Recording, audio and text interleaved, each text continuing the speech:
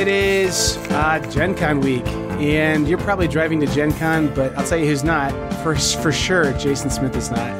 And so much so that he's sulking this week. Like, he's not even going to record a podcast. So I'm here with Katie. Hey. Yeah, so that's Katie. You guys know Katie from other episodes this summer, episode, I guess. And that's what she said. We do those videos on the YouTube channel sometimes. Jason just does not feel well, is what we're saying, like, publicly. But Katie and I have been plotting for quite some time now to get this to happen. So good job slipping him that bacterial infection. And he's really got a Tom Waits voice now, it sounds like. So he does. I had to lick a lot of doorknobs to make it happen, but I was willing to do what I could for the team so I could be on the podcast. That is so gross, but I like it. So yeah, I hope he feels better soon. So this is what's wild. I was thinking about this. So like Jason and I, like, okay, I'm going to read this review that was on our podcast page, and it's actually really funny. And I don't know if you left this or not. If you did, I wouldn't be surprised. But it said, this podcast will change your life. All your wildest dreams will come true with this, unless your dream is to meet Stefan Feld, in which case, sorry. Which is really funny because that's like a throwback to our old Stefan Feld, like, we're stalking him kind of days. But the one that I wanted to read that actually is pretty funny is, this is a great podcast to drive to, but low-key, but informative, sometimes witty. Sometimes witty is kind of, hey, it's a 5-star review. I'm okay with it. Sometimes witty.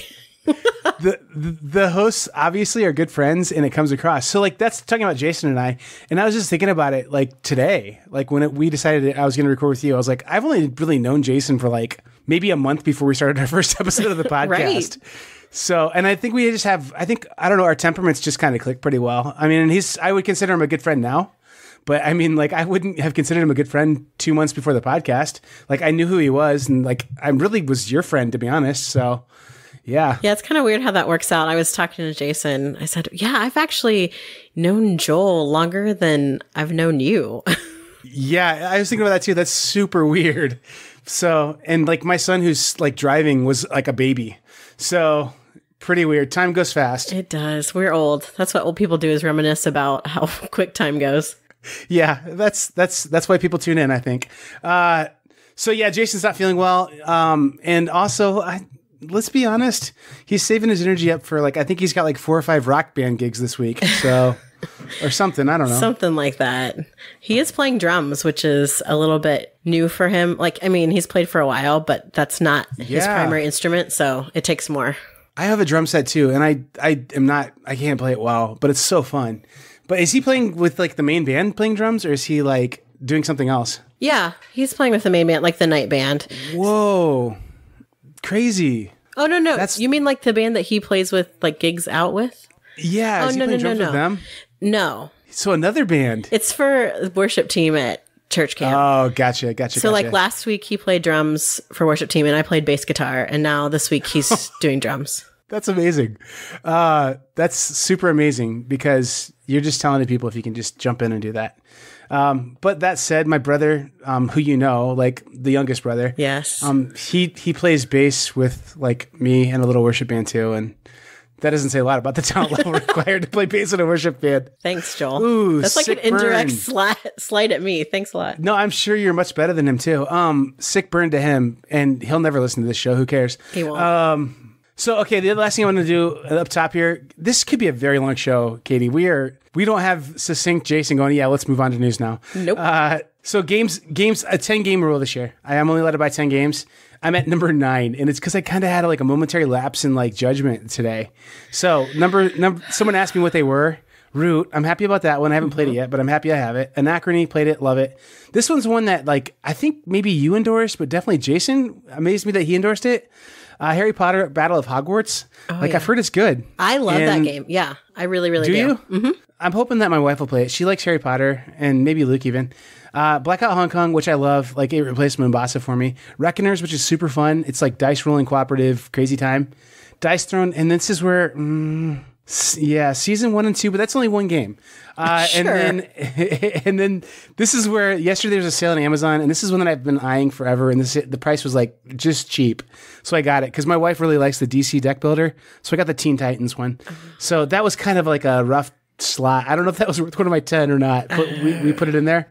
And then the last two are ones that you guys own, I think, or like have owned, and I don't know. I'm hoping they're good. Chronicles of Crime, and then Teo-Tay-oh-tee-wah-cahn.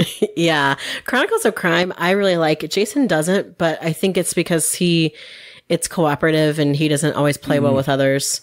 No, he does not like the co-op scene. No, but it's super. I think it's really great because I love the Consulting Detective, and it's just like a bit more streamlined version of that. And I think I really think it's good. I think you guys really like it. I think Kristen will really like it. Yeah, it's like a multimedia more version, kind of. It feels like to me, maybe. Yeah, it's makes it, I think, a bit simpler because you're just going to places and scanning the codes, and you're like, oh, okay, what did when I looked at the scene, what did I see? I saw, weapons, or I saw bottles, or whatever, and you pull those cards out and scan them. I think your wife really like it. I think Luke will too. I think your wife and kid will play this. Yeah. Okay, so I have like a Google Cardboard VR headset too. Like, have you guys ever done that part of it? Like, I've heard mixed reviews on that. Yeah, when we used it, it was okay. It's not necessary though, really. No, but did it make it more fun? In my opinion, no. But okay, I think it neither added nor took away. Like, I'm trying to remember though. You kind of like don't do well with that kind of stuff. I don't. I really don't. Which is interesting because Alethea is kind of the same way. Because I don't know if Jason's told you this, but her eyes, like her brain doesn't tell her eyes to look together. Huh. So she just chooses one or the other to focus with, and they're equally like the same strength. Like she can see out of both of them. Perfect. She just picks one. So she can't see artificial 3D, but that's it. Huh. Yeah. Huh. So her eyeballs just take turns. Yep. That's really interesting. I know. So if you cover up one, she'll just use the other, but she can't see artificial 3D. So I don't really like 3D because my brain doesn't always work well with that either. I don't know if it's because of my astigmatism or what, or I just don't like spatial things, but yeah. So that for me, that VR thing didn't really matter. Some people might really, if you're really into that kind of visual aspect, you might like it. So I've got an Oculus Rift, and like this, like the real actual put it on your head, play computer games with it kind of kind of VR. Yeah, and I like it unless you have to move. Like if you have to move, I get so motion sick. Ugh. Like you can play Skyrim with the headset on, and like I played it for like maybe 20 minutes, and then I took my headset off, and I was motion sick for 2 hours afterwards. So I'm not sure if I'd like it or not. Yeah, you're looking at a lot shorter time. Like they did time you on how long you look at like a crime scene. So hopefully you wouldn't start throwing up afterwards, but yeah, it sounds like it's just totally superfluous though. It is. Okay, so Teo-Tay-oh-tee-wah-cahn. I know Jason traded his copy away. Was it because the price was right, or is it because the game was kind of not great? It's because the game was kind of not great. I mean, oh, don't tell me that. Sorry. Like when I saw it on this list, I thought, Joel, we probably could have given you our copy because I think it's because we really love Zolkin. Yeah. And in comparison to Zolkin, it's really not that great. I think people would like it just fine, but I think that comparison made it not worth it for us. Yeah. Watch out, Jason, because watch what I'm going to do here. So that game was kind of a disappointment to you guys, huh? Well, today we're going to be talking about disappointing games, some news, and what we played. And I guess we'll get right into that now.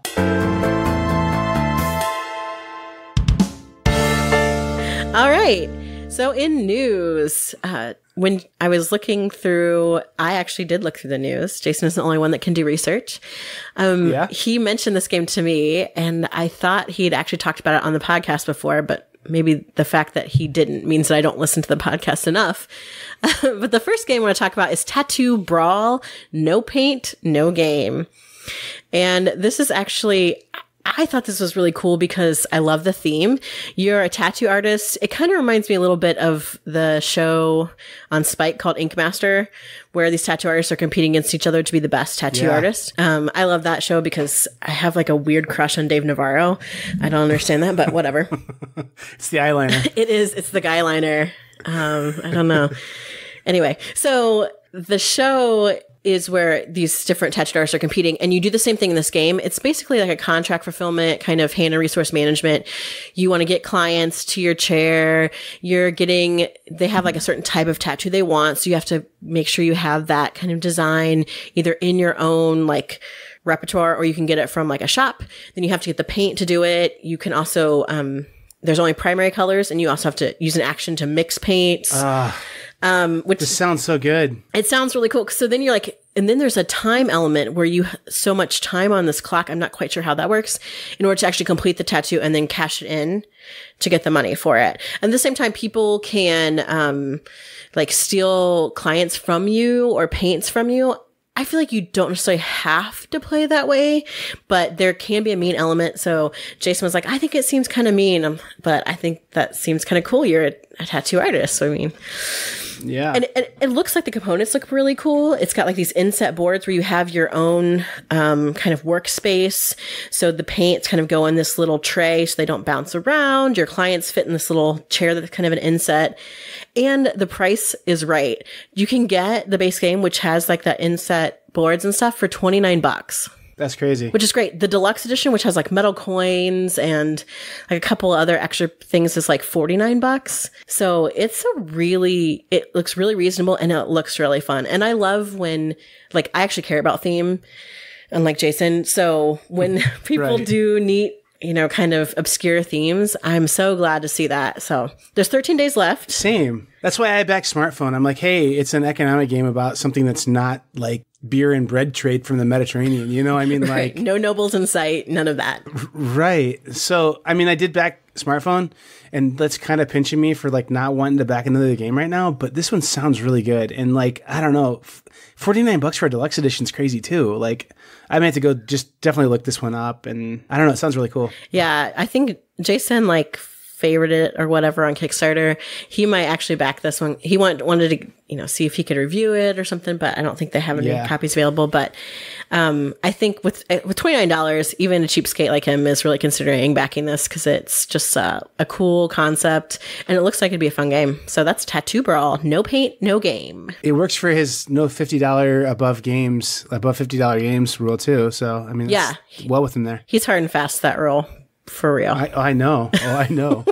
All right. Speaking of kind of unconventional board game themes, the next one I found, and Jason was so proud of me, it's Gwar versus Time. Like the Gwar? The Gwar, like Sadamagogo Gwar. Wow. Yeah. They came out of their 15 years of hiding. That's pretty awesome. Yeah. And I was looking, it's a deck builder. So you've got all the guys from Gwar, like all those crazy characters. They did the art. They created some new things in like their own Gwar universe. And so it's a deck builder where you're fighting off these villains like Mr. Perfect and Cardinal Sin and all kinds of crazy stuff. But just their campaign itself is crazy. So this is a little expensive. It's $60. So long, Jason. You're out. To get the game. He's out, even though he's like, maybe if I ask, they'll send me a review copy. He really wants to get into this game. But $60 is a lot. But they have all these extra things going on in their Kickstarter. Like, there's a $5 pledge specifically to go towards raising money to get them to go be at Gen Con in 2020. They said, like, play at Gen Con? Yes. Oh my gosh. That is insane. They said if they raise $250,000, they will play at Gen Con in 2020. And I think a lot of people want to get in on that. Like, and I think this just hit Kickstarter because there's, I think, maybe 25 days left or 20, somewhere around there. So there's still a lot of time. There's also different pledge amounts where they call them like loopholes. There's one if you don't want to actually get the game, but you love Gwar, you pledge, I think it's like $150, but they'll send you like these pics from the band and take like a certificate of authenticity, and you will get to go backstage and meet them at the next concert that's nearest you on their tour. That's pretty like actually a good value. Like I think VIP tickets to see Gwar backstage and get some memorabilia would be probably more than $150. Right. So it's not bad. They have crazy stuff. There's another one where you can get the game and it'll be signed by them. It's like a limited run number, and they'll send you the pics and you can go backstage and talk to them. They even have like random stuff. Like if you don't want the game, or you can add on, it's like add-ons, like $20 to get a photocopy of one of the band members' butts, and they'll sign it too. It's just total. So like Gwar is legitimately involved with this. That's crazy. Gwar is legitimately involved with this. They're super involved. They did the artwork themselves. I mean, that gives me a lot more respect for Gwar, that they were like, hey, a deck building game that works for us. Right. The Kickstarter page is really cool, and it talks about, if you're really into Gwar but you're not into games, this is still accessible for you. If you're really into games, not into Gwar, you might be into Gwar after playing this game. Yeah. I'm a bigger Gwar fan now, like knowing that they're like this cool. I don't know. I always just thought, oh, they're the heavy boys. Look at them. They sure are crazy. They certainly are crazy. I don't know if I'd want to see them in concert because their costumes are slightly disturbing, but they are in one of my favorite movies of all time, Empire Records. Which I love. And Empire Records is a really good movie. It's very cute. It is so good. Mark, you love Gwar. Why don't you join the band? So I inadvertently love Gwar because of that movie, and I would probably play this. Jason will never let me buy it because it's $60 plus. So maybe we'll search for it after it's been produced. They said the game's already made. They've done it all. They're just doing the Kickstarter to be able to like produce it and then get it out there.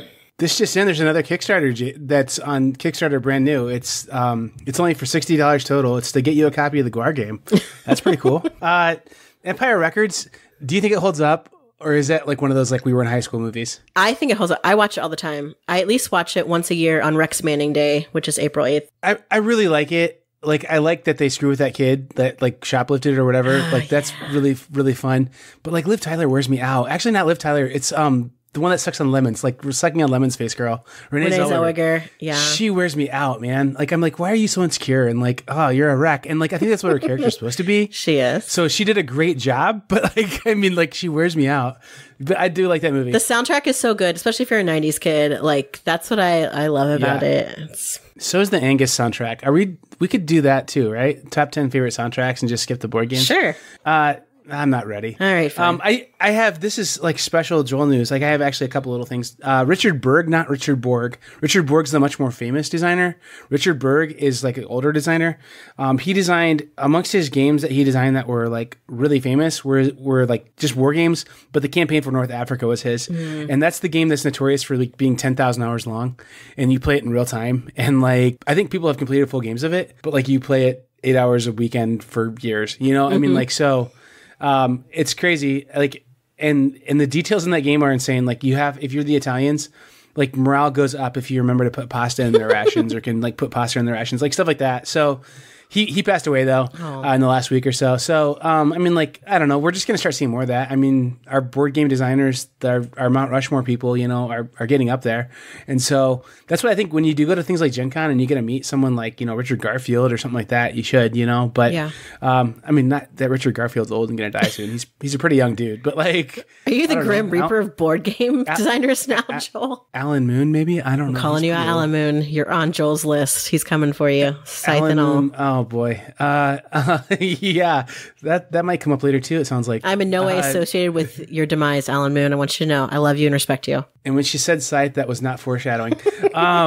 So then the other one too is there's this company called Hex, and this is a really fun little story that I totally connect with because like botched Kickstarters, man, they're kind of hitting me like close to home right now.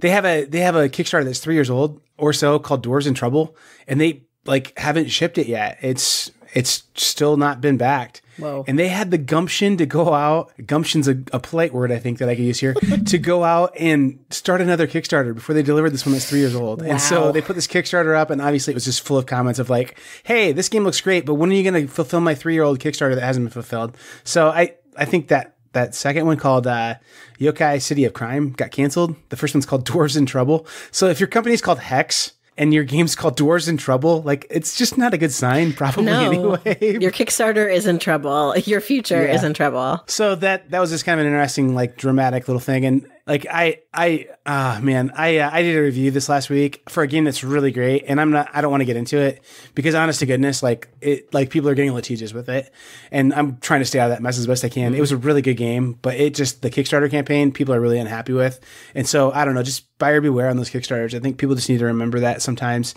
it's not a store. I mean, like, if they decide they just want to take your money and say, we have this amazing board game we're going to make you, and then they don't do anything with it, there's not much you can do. I mean, because you're investing, you're an investor, not exchanging for goods. And it says it right on Kickstarter, all over Kickstarter. So even though we've kind of made it our pre-order system now, like, it could go south. So just buyer beware, I guess. So that's it, man. I guess, wow, we're only 40 minutes into this show and we're through news already. I guess we should move on to games played.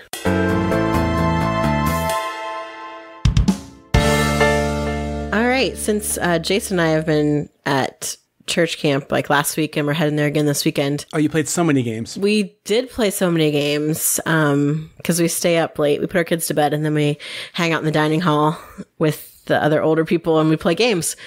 So is one of them Brandon? One of them is Brandon. Oh, I love Brandon. He's great. He Shout loves out you to too. Brandon. Well, cool. I'm looking forward to hanging out with Brandon and his family in the future. Brandon and Josie are great. And so they did play with us pretty much every night. Since Brandon works thirds, he's good at staying up late. Good job, Brandon. We're just putting you out there, bud, but we love you. It's true. He'll be excited to hear himself talked about. He does love to feel special. Yeah, he'll be the first person to hear this podcast, period, from what I understand, too. Yeah, I think he's working this weekend.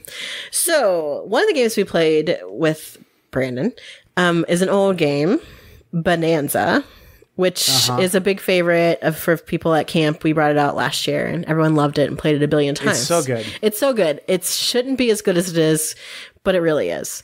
So it's a set collection thing that people love. And then there's the negotiation part where you get to like drag your friends in and wheel and deal and people love that. But we actually bought an expansion at Origins because we've been talking about it for a long time. And we got Ladies and Babies expansion.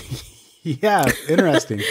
Yeah. So, it just is the same like bean types, but there are lady beans, and the lady beans, you actually need less cards to score the same number of points as like the male beans. And then the baby beans can add to your number of beans, but you can't actually score points for the bean if the babies are on top when you go to harvest. Huh. That's a cool mechanism. Right. It's cool. So then you're trading with people and you say, oh yeah, I want chili beans. Here, I'll let you have my stink bean. But that stink bean can be a baby stink bean, which will add to your number of stink beans, but you can't harvest it and get points if it's on top, no matter if you have six stink beans underneath it. So it's like push your luck kind of too, because you're hoping a grown stink bean will come out. Maybe you have one in your hand that you know will come out, but like you're hoping you get a grown stink bean before you have to that field out, which is kind of interesting. Right. Or when you're getting to the end of a round and you know there's not much time left, and you're like trying to like get more beans, but you don't want to end up with a baby bean on top. So you're going to hope to cover it up if you have one or not get one in a trade. So yeah. So what's the ladies are worth more points, but do they have anything mechanically different about them? I didn't catch that. No, not really. They're worth the same.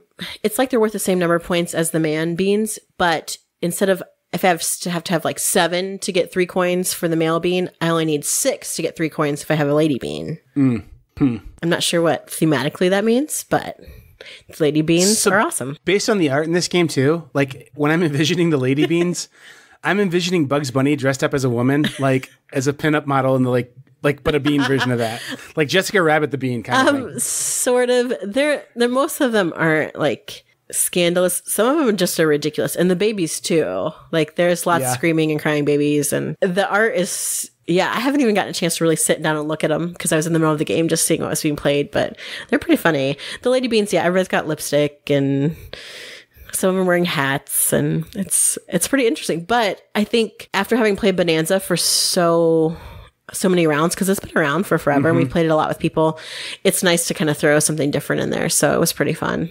Ladies and Babies. They've got a few of them, a few different little expansions, I think, but I don't know anything about any of them. This is kind of cool. The thing I love about Bonanza is, I mean, like this might blow someone's mind because they're new to this, but the game looks like, when you look at it, it looks like a box of like cereal from the Soviet Union that features beans. Yes. And then like it's the most ridiculous art and cheap, bad components and terrible art and like just campy, weird gameplay. Yeah. And you're like, man, who designed this game? Oh, Uwe Rosenberg. What? Right. Yeah, pretty wild. Like, I think I said earlier in an episode that he must have been in like middle school when he made this game or something, I think. So probably. That wouldn't surprise me. Yeah, that's a good game. I'm glad you guys played it. I played a game from Yellow, and it actually comes out at Gen Con. So this is, I guess, not technically a Gen Con preview show, but this is kind of a Gen Con preview. Both these are, actually. It's called Little Town, and it's actually really good. It's an old Japanese game. Not old, like maybe 4-year-old Japanese game called Little Town Builders that they redid. And you have this big field of grass with like maybe a couple little features in it, like a mountain and a couple trees and a pond. And you place a worker on that board and you get to collect everything around that worker, like in the 8 squares around it. So like diagonals even. So if you place next to a two size pond, you pull 2 fish out of there. So you have 2 food. And then you have, you're next to a tree next also, so you get a wood. So that's one way that you can do something in the game. The other way is there are these little city tiles. So you start developing a city and you're building it together. So I can pay the resources. I don't have any resources to start the game, so I have to do some placements to start. But then once I get enough resources, I put a city tile down. And then once I put a city tile down, it does something for me as well. Like it gives me, like there's wheat fields that would give me more food. So instead of only collecting 3 total things out of the 8 squares, as we develop these tiles, I might start getting, I go to different places every round and I might get 4, 5, 6, 7 things out of these squares. And so you get, and they do conversions sometimes. So it's like you might turn in 2 stone to get 5 victory points in your town in your little city, like building that you put in your array there. Or you might get, a couple food, or you just keep getting better and better things. And then, but the catch is, it kind of reminds me of like Lords of Waterdeep or something almost, where, when you go to like a building that someone else built, you have to give them a benefit as well. Mm-hmm. So like if you go to a spot where you're going to use someone else's building, you put a little house on there of your color, and so it's yours. Well, then they basically have to pay you a coin to get that benefit. So you earn coins from your shops that you build, but then everybody can use them to get more resources. It's actually really good, really simple, super simple game, but just a really good introduction to worker placement, honestly. Yeah. Because when you start it, it's so simple. It's like, hey, you're only going to get a wood and a fish. And then you start adding things on and you're like, okay, now it's getting more complicated. Like you can get this thing too, So it scales up over 4 rounds. It's pretty neat though, pretty simple. And like it's a yellow game, so it's super adorable. Like right. All their games are just super adorable. So I liked it a lot though. Do you have individual player boards, or is there one big board that you're all playing on? One big board in the middle. You're all kind of building one town. So It's different than tiny towns. It's like one town that you're developing together. But then you kind of keep track of your own buildings inside the town by having little houses of different colors. So pretty cool. I think it'll be a little bit buzzed about. I mean, like as much as a yellow game gets buzzed about, right. I think it's one of their better games they've released recently. Yeah, that sounds cool. I'd totally play that because I've been looking at like tiny towns, but I'm worried that that's a little too strategic and spatial for me to handle. But abstracty. Yes, I could handle Little Town, I think. Well, and it's I think, Yellow, they bring games in from Japan sometimes, and this one was a Japanese developed game, and I think Japan, somewhere in Asia, but I'm pretty sure it's Japan. Probably. But like those Japanese games just have a certain feel to them sometimes. Yeah. Where it's like super simple actions, but then it builds into something kind of cool and just has a lot of like good thinky choices, but not just thinky choices for the sake of being thinky, right. Like thinky to make the game beautiful. You know what I mean? So yeah. It has that feel of a Japanese game for sure. Really good. It's because the Japanese are really good at making things simple and yet to the highest quality at the same time. You're biased. Maybe just a little bit. Katie Smith, who is of Asian ancestry, but you wouldn't know it based on her name. No, not a anyway. Name. If you saw my eyes, though, you would know. Maybe. Yeah, a little. Well, speaking of Asian, Nagaraja, right? Right. Different area. So Jason and I also played a couple games just by ourselves. So we were hanging out. Some nice friends. Actually, it was Brandon's wife, Josie, took our kids to like a little petting nice. zoo. So we were just hanging out. So we played some games. And one of them was Nagaraja, which is like from Asmodee or Hurricane or they're all together. I don't know. Asmodee owns everybody. Actually, Asmodee got sold, I heard. That's pretty bizarre too. What?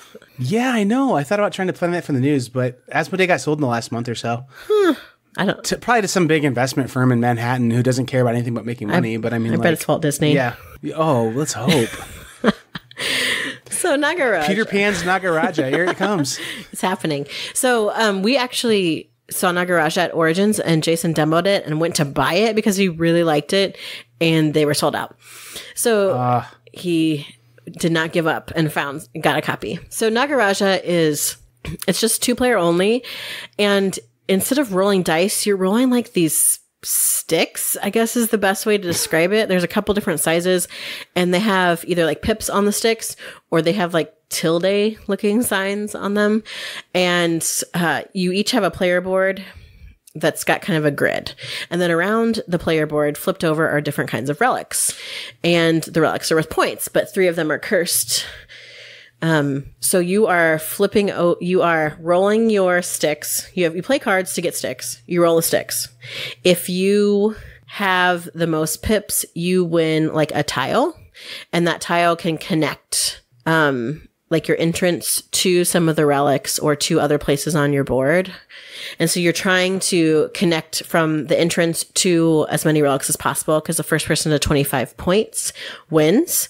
And the curse relics are worth a lot of points, but if you get 3 curse relics, the game's over and you lose. So like different tiles are coming up. You're trying to win the tiles. There's also the cards do different things for you. So if you get like a tilde sign come up, you can play a card, and the cards can, you know, actually give you more pips to your sticks, or they can rotate your different tiles, or they can move another player's tiles, or they can put like a bottomless pit on their board that they have to figure out how to get rid of. So it's not super difficult. At first I thought it was going to be stupid spatial manipulation and my brain wouldn't be able to do it, but it's not really that bad. Like I can trace a path. It's kind of like the board on Rajas of the Ganges, where you're trying to get to those different bonuses. It's very similar. And so it's super fun because you're not throwing dice, but you're throwing these like, I don't know, what do you call those? Like cubes, but rectangular prisms or something. Sure. I haven't seen it, but something that kind of is like dice, but not. Yeah, which is really, I think it's like a neat little, I don't want to say it's gimmicky, but in a way it is, because you're essentially rolling dice. They just look different, but it's pretty fun. I don't know if I'm biased because I like whooped Jason really bad, like 32-2 or something, but ooh, yeah. What are they 4-sided? Is that why they're shaped that way or something? Yes. Or, okay. They're 4-sided. And so they're like different colors. Like there's brown sticks and white sticks and little tiny green ones. And so the brown ones have more pips on them per side than like the white ones. And the green ones are little short ones, so they don't have as many pips because they're short. So you're playing cards that'll give you different kinds, like one card might give you 4 brown sticks. Another one might give you a brown stick, 2 white, and a little green. And so you're trying to leverage how many cards do I want to play to pick up sticks to roll, and then what kind of cards do I want to keep back later to use their power. So there's some really cool choices in it, and you get the fun of like chucking sticks. So Jason loves this one. You like it too? Yeah, I do. I really like it. So here's what's going to happen. Jason loves it so much that I'm guessing next week you're going to listen to this show, and Jason's going to want to talk about it himself. He'll be like, "Yeah, I played Nagaraja," because I think he actually like really loves this game. He does. But here's how he's going to describe it. Like you described it pretty eloquently and like kind of with a lot of description. He's going to go like this. He's going to go, "Nagaraja. It's a good game. You toss these little sticks down and you do something with the tile. That's it. Simple game, real good." Probably. He likes to just get right at it. He does. No, it sounds really cool, actually. And I mean, like, I am really interested in it, honestly. I mean, for both of you guys to endorse it, there's only one game, I think, maybe more than that, but there's one game that you guys both love that I'm just like, about. And I don't know if you know which one it is. I'll give you a chance here in a second. But Jason is such a sucker for push your luck. And so there's like a little bit of push your luck in there with those cursed artifacts, I think. So. Yeah, the cherry tree game. You don't like it. Absolutely. 100%. I feel like if you played it earlier on in a day, you might maybe be okay. Well, I don't have a functioning frontal lobe in my brain, so I don't understand consequences. So, like, that's the problem. Like, I'll just keep drawing petals, I guess. I don't know. Oh, this is bad, I guess. I couldn't foresee this. So that's my problem, I think. But I know that you do understand strategy. Like, okay, I want to get these many colors. Well, so I think if you understood the rules better and realized, okay, this is what I need to focus on, that might give you like a goal. Yeah. So here's my thing when I played it with you guys. Like, I think I'm going to give my most sincere synopsis of the game. One, it was at the end of like playing for probably 6, 7, 8 hours that day.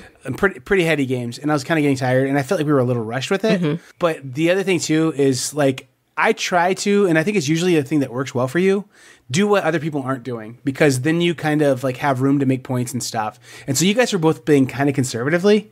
And so I was like, you know what, I'm just going to push for it and like try and go bust or get big points up here at front at the beginning on my first turn or so. And I screwed up and didn't do very well, if I remember right. And then like, so I was so far behind the whole game that I was like, I've got to keep just pressing to try and even get remotely get caught up. So, I mean, like, I just played it really, really poorly. I would play it again. Like, I don't think it's terrible by any means. I like, the other thing too is when Jason talks about it in particular, like, it's like, it's a cult that compels him. Like, he just loves that game so much. It's the push your luck stuff. Like, he loves it. If he weren't such a cheapskate, I'd be worried about him having a gambling addiction. Yeah. But he can't stand to spend money, so he would never actually gamble away like our life savings, which is like $50 right now, but still. He wouldn't do it because he won't even buy a game that's more than $50. So, but he does love that push your luck crap. He can't get enough. He's like a junkie. I think we're all in that like $50 life savings moment of life right now. And then we can get back on track and it'll be Christmas. So anyway, right. All right, let's hear it for being not 1%ers. So I played a game called Dizzle, and I am not hearing anything about this game anywhere, but it's from Stronghold, and it's, again, a Gen Con release, and it's a push your lucky a little bit roll and write game. And what you do on it is, depending on your player count, you're rolling a bank of 6-sided die, and everyone has a player sheet. There's 4 levels of player sheets that are, like, level 1's really simple, like the most simple puzzle to solve, and then level 4 is really complex. And there's basically sides of a die printed on this sheet. And there's 2 X's in the middle of the sheet. You have to place orthogonally to X's if there's no die on your sheet. Or if you have a die on your sheet, you have to place orthogonally to a die. And so you're trying to draft these die to find spots for them on your sheet, to keep putting more die on there and get to different spots that score points or to create rows or columns. And it's really good because it feels a little like a Sudoku puzzle almost, because you're trying to like plan ahead and hope that you get the right numbers. And you're looking at other people's sheets, trying to take the numbers they're going to want. But the part this is where I think Jason would like it. Once it gets to a point where you really can't do what you want to do with the die anymore, you can re-roll all the die that are left in the pool. But if you aren't able to play one of the die in the reroll, you have to give up one of your die on your sheet already. And so that does a couple things. It pushes your luck to try and get something better, but then you're wagering one of your die on your sheet. And so if it's you and I playing, Katie, and there's 3 die left in the pool, and I roll and I don't get what I need, I've got to take one of my die off my sheet and put it back in the pool. Now you have 4 die to work with. And so I just give you an extra die to either, if you're going to try and re-roll them, have one more die to work with, or I might have given you a number that you really want now, because I can't know for sure. I can't take all the die when I re-roll them. So it's a really cool mechanism. And it's really simple to understand. There's basically it looks like an app from like the app store, like for your phone. There's little like gems that if you get your die to go on top of these gems, you get like a couple points. If you make a row across, you get 10 points or 5 points, depending on how hard the row was to make. Then it gets a little more advanced where you have like keys and locks. So you have to like put a die on this key first. Then like on the other side of the sheet, there's a lock where you unlock it. And there's a bunch of really good points behind that. So it's like something you have to work for. There's like pairs of puzzle pieces. If you get both the pair of puzzle piece, you get like 10 points. So it's a simple game. You're drafting die, putting it on the sheet, and then once you get all the die drafted in that pool that round, everyone passes, you pull your die off and put X's where they were at, and then you do it again. And you do those rounds like maybe 5 or 6 times, and you just have a bunch of X's on the sheet. It's like bingo with die drafting and push your luck. And it's super simple, but it's really good. And it's good enough that my wife played it and loved it, and that's like unheard of.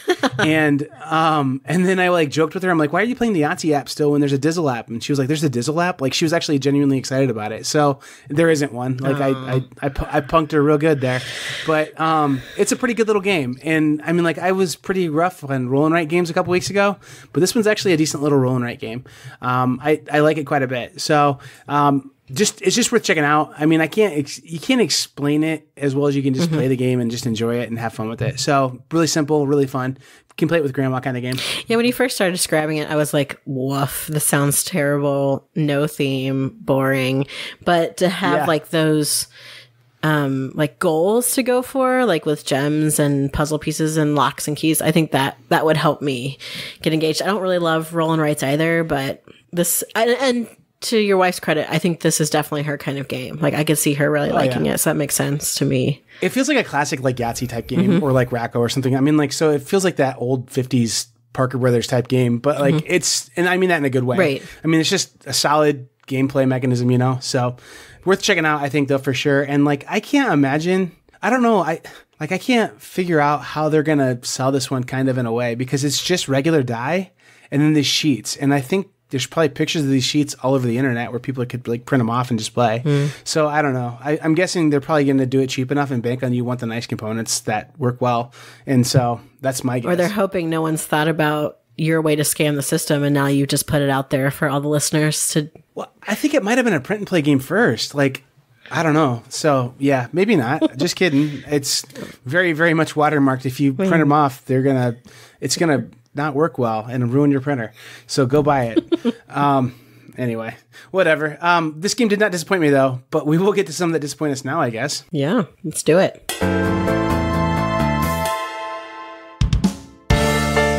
So it's Gen Con, which means a couple things. People are hyped for stuff and people are then in a week or two disappointed with stuff.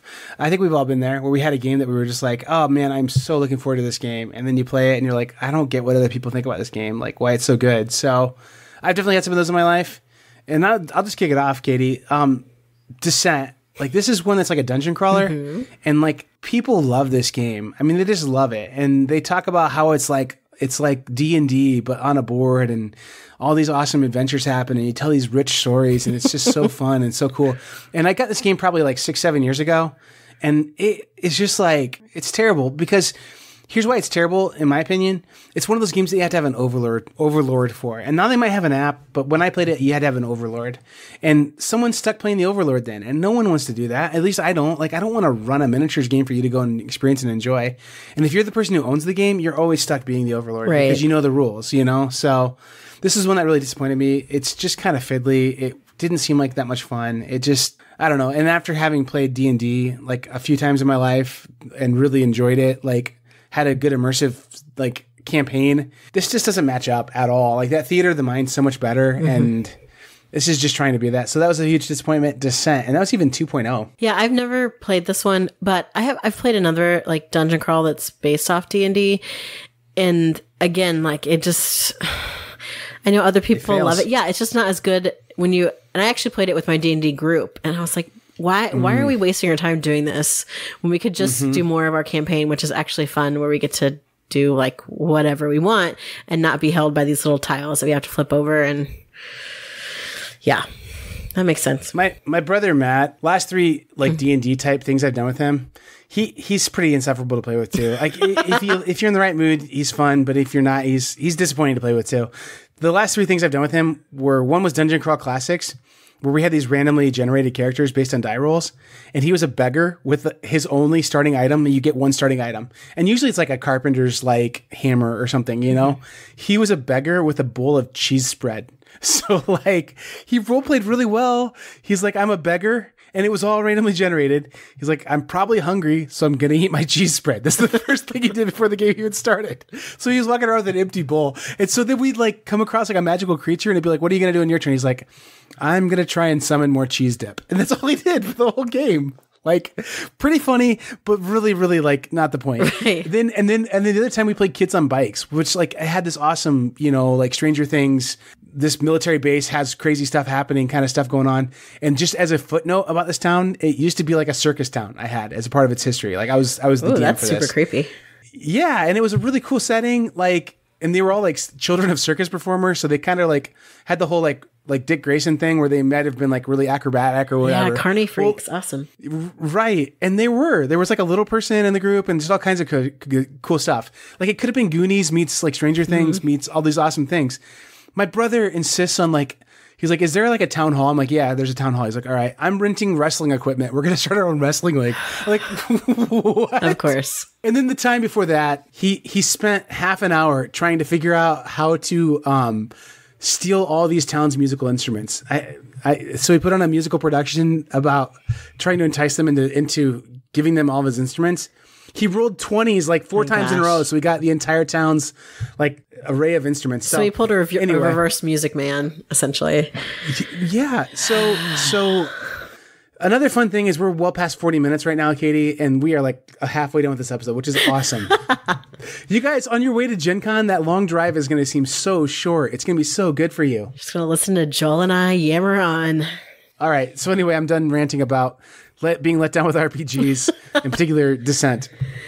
Okay, so mine is going to upset a lot of people because that's the reason why it's a disappointment to me is so many people hyped it up, and that's World's Fair. Not me, Katie. I'm with you. Okay, World's Fair 1893. And I think so little of this game that on our show notes I put World's Fair 18 whatever because I didn't even bother to actually memorize the title. I love the Columbian Exposition, which I think is the World's Fair from 1893. Like, I love it. And when you go to Chicago, you see all these awesome like relics of it. Like, the entire museum campus is there because of this World's Fair. And I'm like a huge fan of that. And then the art looks amazing on it. And then your husband of all people was like, it's a good filler game. I was like, oh, okay, cool. I can't be disappointed by him. And then you get it out and it's like, pick a thing. Okay, cool. Or put a card somewhere. I mean, like, it's not very good. Right, and the artwork isn't really like, so Jason said, oh yeah, it's a pretty good game. And then Kim, God love her, she went on and on about how great this game was. It's in her top 100, like towards the top, like all this stuff. And I was like, okay, fine, I'll play this game. And I was super disappointed. It was like the gameplay was completely boring, which I can sometimes overlook if the theme is really great. And I feel like the things I'm doing, however boring they may be, like contribute to this bigger purpose, or me working on a strategy to get like mega points and like getting like an engine going. There is none of that. None of that at all. The game could have been like dimpled like spots on a wooden board with marbles of different colors on it. Like, I mean, honestly, like the way how you like put your little things around that like Ferris wheel and then like some card play in it. But I didn't like it much either. No, and I think my children could play this no problem. And that's actually not a rousing endorsement for this, because it's like, that's how little you have to do with like a trained monkey could have moved my cards around. And I feel like I would have actually maybe gotten more enjoyment out of that than actually playing this game. Yeah. It was super disappointing. I didn't love it either. And like the art is kind of cool in it, but then like it's not very present in the game either. Right. Exactly. Like the cards are basically solid colors if I remember right. So yeah. Yeah, I don't know if it's trauma, but I don't remember this game super well, but I remember just thinking like, and I think it was maybe the same people who endorsed it to me too, that I was like, right. Oh, cool. It's on clearance for $11. Now I know why. Yeah, it's fine. It's just not great. Nope. So I kind of like am sensing a theme with mine. They're kind of Ameritrashy games, like thematic games. My number 2 is one of the first games I ever bought. Betrayal at the House on the Hill. And like, it was because people were like, oh, it's like you live in a horror movie and it's a thematic experience and it's so fun to go through this thing and like role play as a character and bullcrap. Blah, blah, blah. Yeah, not at all. And like, I don't know if you've ever played this game or not, but it's like the little clips on the side of it fly off and you're like, I don't know if I had a lot of life or none. And then like, the tiles are like either like kind of campy or super gory, and I'm like, what?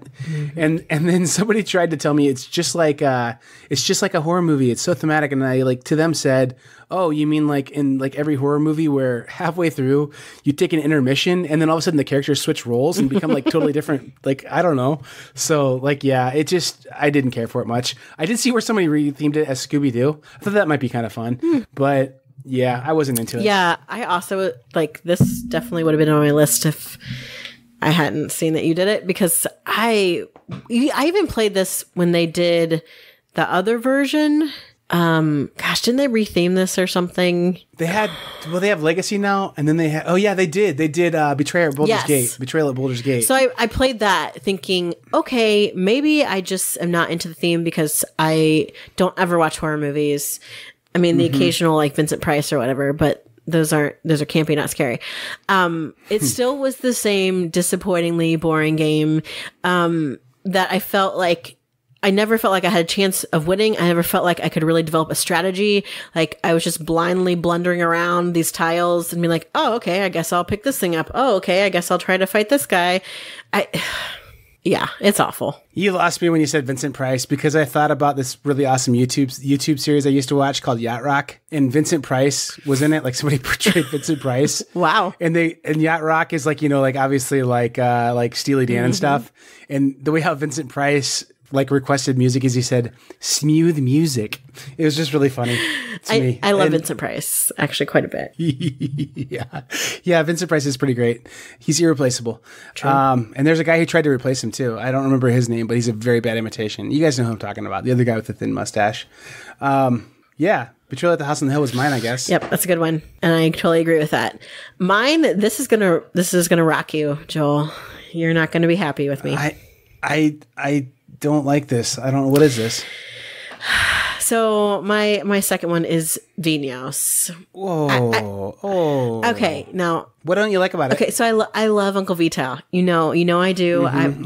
Uncle Vital's the best. I'm ready to hang out in Portugal with him any day of the week. Drink some Vinos and Lisboa. Yeah, cheese, Vinos, whatever. But this game, and to be fair, I gotta tell you, Joel, part of it is how you explain how to play, I think. Why? Yeah. Because that was the one experience I had with this game. I played with you, and You haven't played on Jason's like easy to understand No, board? I haven't. Oh, you should try it again. And I think I will. But the problem was you and he both hyped this game up real big. And plus, I think there's already a hype because it's Vital Lacerda. And I love the Gallerist. That's probably one of my favorite games. It's definitely in my top 10, if not my top 5. I love the Gallerist. And so I was really excited to see another game, because I think this might have been the second Vital Lacerda game, maybe the third, that I played. I just felt like my decisions were kind of arbitrary. The board is boring. I didn't quite understand what was going on with like the wine fair.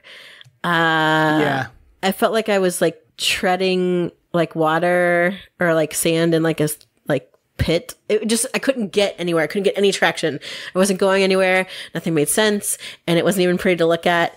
And I didn't feel like the theme really came through, which I fall back on that if all else fails in a game. It just was built up so much, and I just did not enjoy it, like, in the least. What do you think of viticulture? Do you like viticulture? I do like viticulture. Quite a bit. So, okay. And did you play viticulture first? Yes, I played viticulture first. Yeah. I wonder if that had anything to do with it too. But like to be fair to like you and be harsh to myself, like I have gotten better at explaining games, I think, in the last year. But like this one, I had a tenuous at best grasp of that wine fair. Yeah. So like, and that wine fair is kind of a dog. And actually, if I'm gonna play Vinos, like I go back and forth on it. If I really want something crunchy, I play that silly wine fair on it. But then on mine, you can flip the board over, and the wine fair is basically not existent.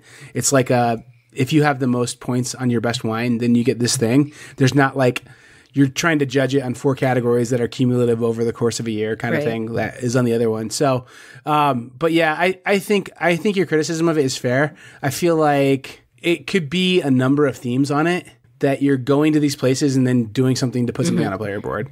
And it does feel like that mostly. Like, I don't know. Like, I think with Vinos, like you feel like you're giving wine tours, or not Vinos, viticulture. You feel like, hey, I'm developing a little gift shop here, and that's going to get me some more points. And now I'm giving tours of my vineyard, and I'm buying better grapes, and I have a bigger wine cellar now that I can age this wine in and like make it more valuable. Right. Whereas like, and it's like, it feels warm, and it feels like you're running a small little vineyard. Whereas in Vinos, like you're running a wine empire, and you're more concerned about exporting the wine and like having a national reputation and international reputation even. And I think it does feel less thematic than viticulture. But I think mechanically I like it better probably. But I can see where that would disappoint you probably. And like if I'm going to give another Vital Lacerda game a try, I think it would probably be Lisboa at this point. Because the first play of a Vital game, I'm always like, okay, I think I know what I want to do, but I don't know how to actually make that happen. And I think I'm willing to have that brain burniness happen for Lisboa over Vinos. But it's not that I will never go near this game again, but it just was a big letdown from all the hype because I live in a world of Vital Lacerda fanboys. Yeah, I would say this too. I own 4 Vital Lacerda games, and it's my least favorite of the 4. But and that's new. Like Jason will probably go, "Yes, I knew it." I know. I thought this used to be your number 1. I like it a lot, but I think all your things that you're saying about it are fair. And Lisboa like blew my mind. I love that game so much. So I would say you're wanting to play Lisboa over this one would be really fair. And then I think probably I like Gallerist more than I wanted to let on. But I was like, was kind of like holding a grudge against the fact that it was out of print for a while and I couldn't get a copy. Right. And then I traded for a copy and have it now. So now I'm willing to say, yeah, it's a really good game. So you guys were right. I was wrong. You're both handsome and I'm not very attractive. You're smart and I'm not very intelligent, et cetera, et cetera.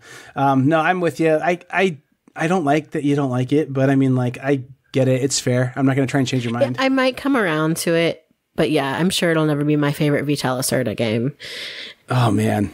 I don't know if this is going to hurt Jason more or if you were like, yeah, me and Dave Navarro like shacked up. He'd probably be pretty excited for you, actually. Give you a high five if that happened, honestly. I don't know if Dave Navarro, he's a little sketchy sometimes. Like, actually, Dave Grohl is way higher on the list than Dave Navarro, but you know, I think Jason would be cool with either one. He's like, can I like hold their guitars? Okay, whatever. Yeah. Are you having a Dave baby? Because cool. Like they can be in my band. I don't think Jason's quite that chill, but I think he will be very upset that you don't like Vinos. He's like, you just need to give it another try. And part of it was because Joel explained it really badly. And, he just threw you right under the bus on that one. Yeah, that's fine. I deserve it on that one. I think that was another one of those, this is after 6 hours, I'm trying to explain the game kind of things too, probably. Yes. And I think your brother was also involved, which usually doesn't bode well for a gaming experience for me. Oh, yeah.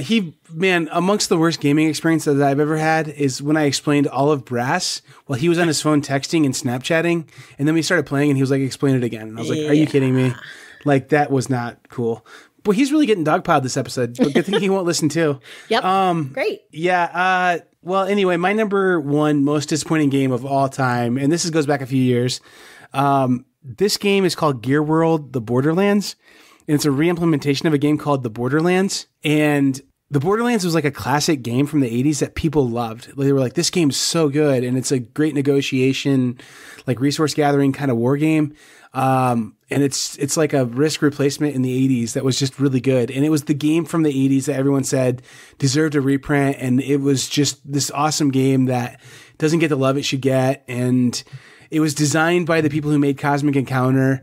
And the people from Klaus Tobler or whatever his name is, Klaus Tuber, whatever his name is, the guy who made Catan, like cites this game as being a huge inspiration for him with making Catan. So I'm like, man, this game's got like racehorse pedigree of like Secretariat or something. It's got to be a win. And then on top of it, I was super into steampunk stuff at the time, and they made it a steampunk dystopian theme on it. And I was like, oh, this is going to be like the best thing ever. And then I got it home and punched it out, and the tokens on it were so big. Like, they have these little resource tokens that you put on the map to collect. They're so big, you couldn't get them all on the map. It was just so clunky and cluttered. And then it was like supposed to be a negotiation game, kind of, but it just didn't work. There's this riverboat that goes through the middle of the board, and it's just bad. And like, I know I'm not alone, because you could find copies of this on miniature markets, like bargain sales for like $7 for years. And it might even still be there for like $7. And it might be worth $7 so you can just look at it and go, He was right. He was right. There's a lot of junk in this box. So, hyped up for generations, supposed to be this like amazing pedigree of a game, and ends up being basically unplayable. Ugh. Yeah, I don't know a lot about this at all, but I think in looking ahead slightly to my number one, sometimes when you go back to some of the originals, since I've played everything that's come from them, you can see how their forefathers would be a disappointment. Yeah, it either goes one of two ways. Like, Kalis is amazing. Like, the first time I played that was well after it came out, and I was like, oh, this is really good. This is like a masterpiece of gaming. But then other ones you go and you play and you're like, eh. Like, I think if you introduce somebody who's played the games that we've talked about as the games we played this week, or stuff coming out at Gen Con, if you put them in a vacuum and they've never heard of Settlers of Catan, and then had them go play that game, they'd be like, it's kind of okay, I guess. Like, I don't think people would be impressed by it now, you know? I mean, and it's just because games evolve, you know? So, yeah. It's true. What's number one, Katie? All right. My number one, I had a tough time choosing which one. But just do two. It's fine. No, I think the two. Okay. So I have two, but they're on there for the same reason. So one of them is Seven Wonders and the other one is Dominion, which will shock people like crazy. The reason is I played Seven Wonders Duel first. Because when we first started getting more into the hobby, Jason and I just played a lot of games, 2-player. And that was a 2-player game that came really highly recommended. And I still love that game. Seven Wonders Duel is great. I just sold my copy, but it's a good game. It is a good game. Well, and you don't usually play with just one other person that often, because unless you can drag Kristen into it. If my wife were you, I would love that game too. But like, I think it's a perfect, like, the kids are in bed, let's go play a game. But like, that's not my life, you know? Right. So, right. And so that worked really well for us. And we played it a ton. Then I said, well, we love Seven Wonders Duel. I bet, I'm going to really love Seven Wonders. I like the card drafting mechanic because I had played Sushi Go and I really love that. And I think part of that is theme. But also, like, Seven Wonders, I love mythology, Greek and Roman classics, like... civilizations and anthropology. Yes. Yeah. I love that stuff. And then I played this game and I was like, what is happening? Well, and beyond that, it's like hyped up to be like, I think it was at one point in the at least top 20 on Board Game Geek overall. And I think it was like the #1 family game for a long time. Yes. And so everyone was talking about this like, oh yeah, you need to play Seven Wonders. Like it is like, you know, an essential. And so we actually bought it and then played it. And I thought, why do we own this game?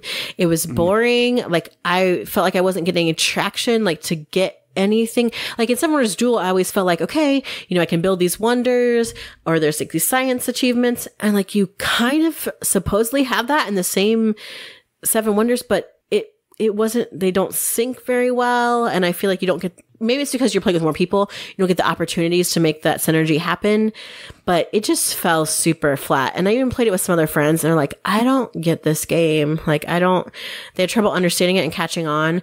So then I introduced Sushi Go to them and they're like, oh yeah, I get this. Like they understood the card drafting. So it just, it was super disappointing and sad. And so I think it's part of that was because I played Duel first and I had a lot more expectations for Seven Wonders.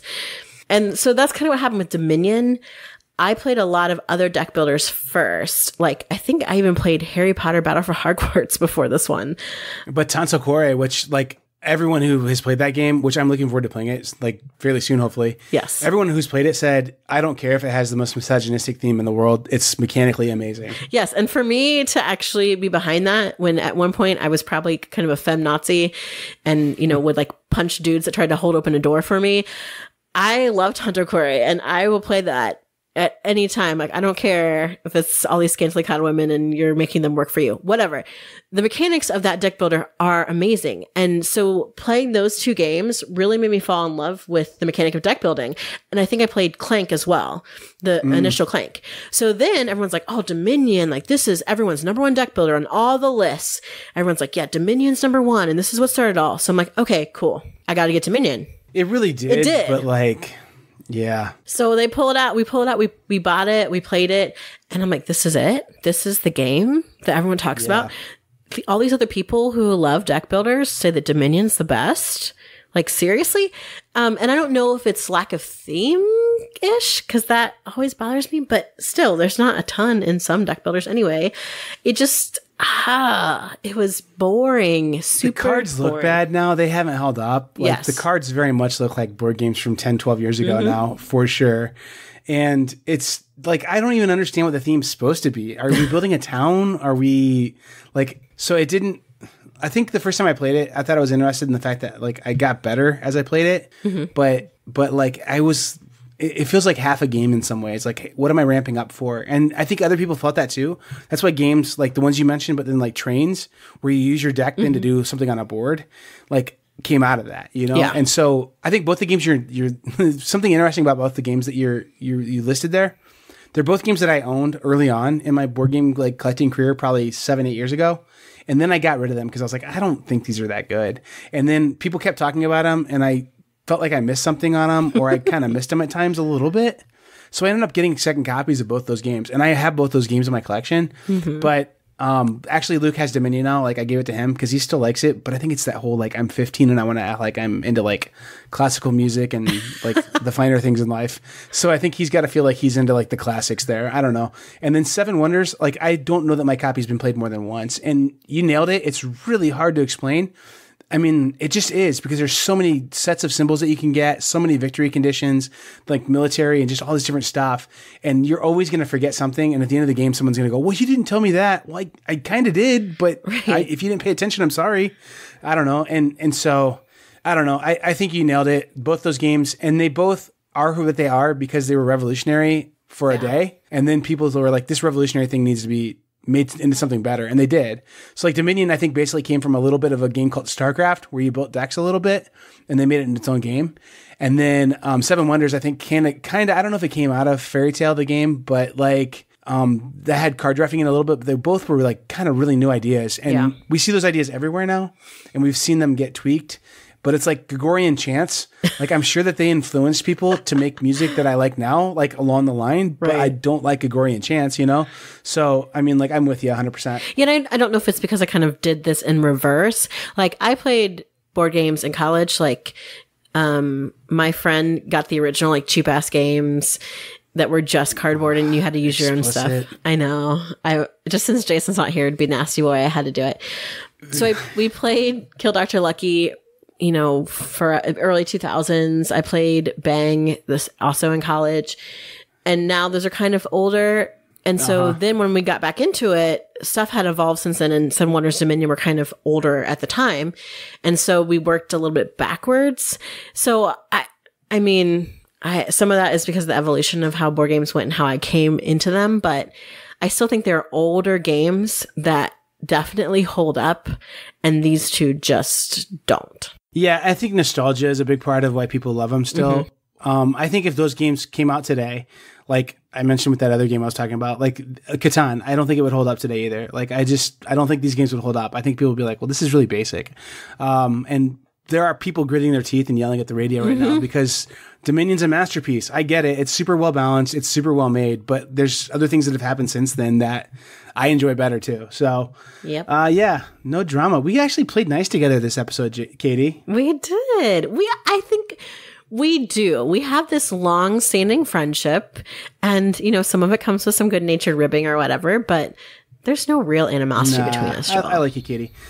So here are some games that I don't know if you know these much, but these are games that disappointed me too. Agents of Smersh. It's supposed to be like Tales of the Arabian Nights, where it has this cool like matrix where you're telling a story from a big tale of stories, but it was supposed to be more intense with the gameplay. Just not good. I mean, it just wasn't good. Android and Android Netrunner. Both those games are supposed to like tell a story and like be something cool. The Android was supposed to at least talk about this like detective who's trying to balance his life in this dystopian cyberpunk future, and it's supposed to be real immersive, and it didn't feel that way at all. It felt like a big mess on a board. And then Netrunner, I really wanted to like Netrunner because I like the idea of like I can build a deck and play something like it's my sport. But like by the time I got in there, I got into that when like my dad's son and a game stuff was going on. So it was kind of the same thing I have now where I had to play a lot of games to get good coverage on stuff, and I couldn't play one game much. And so my friends who played Netrunner played Netrunner, and that was it. Like it was their sport, and they got so good at it that they just would steamroll me, and it wasn't even fun. Arkham Horror, for the same reasons that I named a bunch of other games. Like people just are like, oh man, it's like living H.P. Lovecraft novel, and it's so good. And we played on Halloween because it's so spooky. No, it's not. It's fiddly hours to set up and not that fun to play. And Eldritch Horror is better. It's not awesome, but it's better. Arkham Horror 3rd Edition I might check out, but we'll see. Mysterium is one that like people like ran over each other at Gen Con one year to get a copy just because it's supposed to be so good, and I don't like it. It feels like Dixit. It's a little simple game that I just don't care for. I agree. I totally with you on Mysterium. Yeah. Woof. And then Doomtown Reloaded was another like one of those like living card games that just I liked it, but it just died quick. Legend of the Five Rings. That's one that you would love it because the theme is like these clans in old like samurai times, and like you're developing this clan that can either do. There's two ways you can win. You can take people to court and have them in court through lawyers, or like sword fight them. And like it was a really cool game, and it's based on this older game like universe, and it had so many cool things going on with it. And I literally bought $200 worth of core sets so Luke and I could play it competitively. And we played it like 4 times, and we were like, this is just too long. It takes an hour and a half to play, and it just wasn't that fun. Rise of Augustus is my last one. It won the Spiel. I was like, oh, this has got to be good. It seems simple like bingo, and it basically is bingo. I don't like it that much. And that one's a little more of a hot take. I know some people like that game, but I don't care for it. Yeah, you mentioned a couple like of like LCGs or like CCGs. I definitely had that same experience with Star Wars Destiny. I mean, I love Star Wars, and I like the idea, especially like I like to play like aggro decks and stuff, but I didn't grow up playing Magic. Jason did, like in his teen years. Like I, had friends and was popular, so I didn't play Magic. So when I got into Star Wars Destiny and started doing stuff with it, I wanted to really like the game. And actually I like playing it, just with like a basic starter set and me and one other person play it. But when I got into like the tournament scene, all the people who play all the time, it was awful because they're all dill holes and they treat people terribly, and they're jerks about the game, and they're cheaters, and they're not very nice to girls. It's just, it was such a disappointment. Something that I really wanted to do, and it was not. I've tried to get into competitive like card and game scenes like a couple times. And I wanted the LCG to not have this, but it still does to some degree. But like the ones that are collectible card games like Destiny and Magic the Gathering and Force of Will and all these, like it ends up being, I play games because I want to escape reality, and like those games bring reality back in of like the person who can spend the most money on decks of cards ends up winning, you know? I mean, so classism in board games is what it turns out to be. So I mean, like it disappoints a lot. No, yeah, I'm with you. Yeah. Also a game that you love that I was disappointed in was Scythe. Oh. It was Scythe. Also, everyone ran about, oh, the artwork's so beautiful and whatever. And I'm like, oh, it's kind of ugly. Like, I guess I don't care about Russian peasants or something. Like, I just wasn't into it. And then you add like the mechanical piece, which I could care less about that. You know, I have theme issues. So it just was disappointing. My Little Scythe, however, I really like. And I would play that way over regular Scythe. Really? Like, what's different? Yes. It's quicker? Cuter and quicker, and I don't know. I feel like just looking at the Scythe board sucks the joy out of my soul. Like it just wasn't. I don't know. Okay, I'm gonna give you a rebuttal on that. Okay. Since you and I have played Scythe, like I've bought some expansions, and amongst the expansions, there's one called the Peace Board, where it really discourages combat and it just makes it into a Euro game. So that's the one that I want to play with Jason at some point, because then Jason might like it, but I don't know if you'll like it still. If it sucks the soul out of your life, then you're not going to enjoy it. I don't care about combat. Like I said, I don't mind like beating up on somebody else, but that's Jason's deal. I would play it again, I guess. It just had so much hype, and it really was just okay. Yeah, I mean, it definitely was hype. I felt that way about Captain Sonar also, like everyone hyped up like, oh, this is so cool, this real-time experience. And I played it once at like a friend. I really wanted to like it too. And it is fun, but it feels like such chaos. Yes. That you are missing so much going on too, that you can't play it well. And if I can't do something well, I don't exactly. like it. And I feel like nobody ever really quite knows their role well enough. And so it's like you have to play the same role several times in order to really get what you're doing, and then make sure your group has good enough synergy. It just, yeah. Well, and it feels like that's something that like could be a video game. And like let video games be good at what they do well, and let board games do what they do well. Right. You know what I mean? And like I don't know. I feel like you don't have to simulate a video game with a board game kind of. Yeah. Two beloved games that people are really into and hype up that I can't stand are Broom Service. Jason loves that game. I love it too. I don't get it. I don't know why. I don't know. It's just not interesting. Because you get to say I'm a cowardly witch. Oh, okay. Like I'm a brave witch. It's just fun to say that. I think some of that, like that kind of idea of, okay, am I going to do the same thing as somebody else or whatever? Other games do that better. And I'm not into it. Castles of Burgundy, again, another one that Kim is obsessed with. I don't know. High five. I'm with you 100% on this. Why? It's boring. It took forever. Yeah. Do they have like a dice version of this game or something to make it go faster or streamline it? Cause I think it is the dice version, right? It's just not right. Could they cut out some more stuff? It just isn't very good. I don't get it either. Like, it's the most abstract Feld game, and most of his games are pretty themeless anyway. Right. Like, what's a castle about this? It's diagramming dice onto a platter. Like, I don't, and then you can kind of order them. Ooh, that's neat. And there's some like just different patterns and stuff. I don't get it either. Collect all the animals. How people are so into it. I don't know. It's just I'm not into it. And then finally, one that I was super into. I probably should put this on the list, but I didn't think about it till now. Is a game called Dragon's Gate College, and it was like way under the radar. Rado played it on his channel, and it looked amazing. And I was like, oh, it looks like Harry Potter. Yeah. Like we didn't get the license, but it's Harry Potter. Yes, like this cool, like a Harry Potter, like a little bit of a crunchy game because you got lots of different pathways to go on. Wow. It was. So you guys played this for the first time at a BGM con? Like it was just fresh from Kickstarter. Yep. Like you guys were pretty hyped about it. And you guys played it in the other room while I played something else. And I came out and it was so defeating to see you guys. I was like, Jason, how was it? Because you've been talking about it for like a week. And he was like, it was okay. I know. It was. I don't think you liked it much either. It was so sad. Like I thought maybe the artwork that Rado had was prototype. No, it just really looks bad. It's just not as fun. There's not enough tension happening. It just, it was really sad because it was one, I think we actually backed it on Kickstarter or something, and we never do that. And then it was a big bust, and that made me really, really sad. It was a turd. Yep. So Jason had his stuff on because he was planning on being on the show, and I dug it out of the archives. I think he deleted it, and I dug it out of the archives. So he had Rialto, which I think he just liked that game, like wanted to like that game a lot. And I think it's probably fine. Actually, he played that one with Jed, I know, and Jed said it was good. So it's probably a good game. It's just not as good as he wanted it to be, if I had to guess. All right. Favor of the Pharaoh. I am not surprised by that. I don't understand. I don't know of anybody who like loves that game. Like, I'm just a little curious that Jason thought it was going to be good because it looks super light. I think because it had a lot of the stuff that he loves. He loves like dice drafting kind of stuff. And so I thought I would really like it too. And he was really pumped about it. And he's like, oh, all these different colored dice, like all the stuff you could do. And it just wasn't. I think it was too simple. Yeah. And then Kingdom Builder is like, you talked about this a ton. Like, it's a thing from its era. Like, it's Donald X made this game and it won the Spiel, and like it's a follow-up to Dominion, and so everyone was super hyped about it. And then I'm positive the only people who like this game are people who are in denial about the fact that it's terrible, and like they want to seem like, oh yeah, I get it. Like, it's one of those like Emperor's Clothes things. Like, no, if you don't get it, like it's you, you know. I don't know, like that's my thing on it. Sorry, Scott, but like it's not a good game. I don't think it's that bad. I mean, yeah, I would never choose to play. You draw one card. I just like it kind of cracks me up.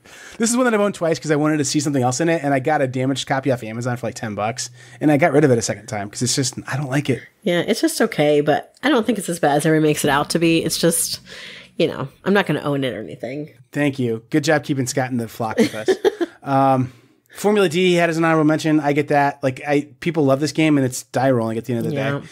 Eastern Wonders I've never played because just Jason didn't like it much, and I'm like, I trust you, Jason. Well, especially, and I think the disappointment in that is huge because Spice Road was so great, and we've talked to so many people, and it just works so well on so many different levels. And then to follow it up with Eastern Wonders, that was disappointment. Which is why I think that the third one, the newest one, is such a surprise. Because it's so much better than Eastern Wonders. It's like a heavier game too, it seems like. It is. It's really good. Letter of Mark? I don't know anything about that one. I don't either. I don't cool. We weren't hyped about it, I guess. I don't know who you played it with, actually, which is what's interesting. Mombasa, I get that one too. Like, I like this game a lot. I liked it a ton. And Jason liked it the first time he played it too, to the point where he got a copy.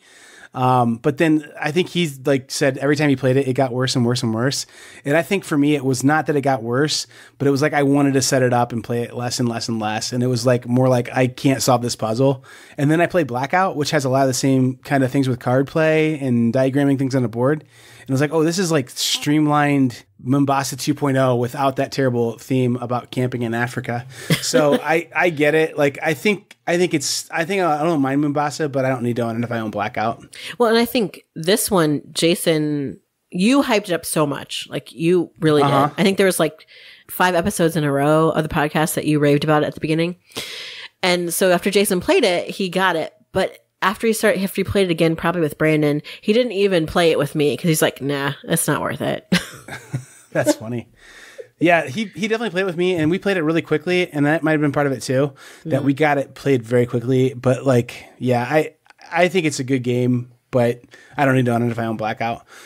So I just sold 50 games out of my library because shelf space, you know, and like, none of it was stuff that anybody wanted, I don't think, that listens to this show for sure. But I'm looking around my shelf and I'm like, oh, I missed some. So like, these are ones that are kind of disappointments too, I guess, but like things I own that I don't want to hang on to. Villainous is going to go away. Like, I liked it okay, but it's just so hard to explain to people. Yes. And then, I don't know. And the first time you play it with a character, you're not sure how it works to win, and just, it's tough. Watson and Holmes, I wanted to like that one so badly. I want all these like solve a mystery cases to be good, and that one's okay, but I just wanted it to be more. I'd be willing to give that one a try. Yeah, I just wanted it to be more. And then I forget what the third one was that I was like, I'm gonna get rid of that one too. Oh, Seven Wonders, my copy of Seven Wonders. I was like, yeah, that can go in the garage sale too. So glad I've convinced you of how bad it is. Yeah, me too. Well, that's cool. Games I didn't expect much out of, but were awesome. That could be another episode. Rising 5, I'm looking at it right now. That's one for sure. Dude, it's so good. I know. It's space theme, and I was like, forget this, but it was really good. Yeah, I mean, I heard people hype it up, and then to Jason say it didn't suck. I was like, oh, that's an insta-buy for me. Right. Yeah. So you and I basically did 2 episodes in 1 week. That's pretty awesome. Yeah, we might have to cut this one up and do half and half. It's so long. If Jason's throat doesn't get any better, maybe. All right. Well, we've been the talk guy and talk gal, and this has been Shop Talk with Katie and Joel. Hope you enjoyed the last 2 hours, everybody. Oh, this is the new format, by the way, guys. After this gets like 600 listens this week, forget it, Jason. You're out, bud. That's right. It's over. Just kidding. Everyone knows you're the reason why people listen, and this will get like 4 listens. Right. People started to be like, oh crap, Joel without Jason, he doesn't have his moderator there. Forget it, I'm done. Yeah, that Katie chick, she's so wordy. No one told her to shut up, and she and Joel just rambled on and on. This is terrible. They spent minutes and minutes talking about their failed D&D campaigns. What's this about? And all right. Joel's brother, man, they just wouldn't stop bragging on that kid. Yeah, no kidding. He's actually your brother I like the most, which is, impressive. Yeah, that's something. All right, I'm going to stop recording now because I've been Joel and keep gaming. Keep gaming.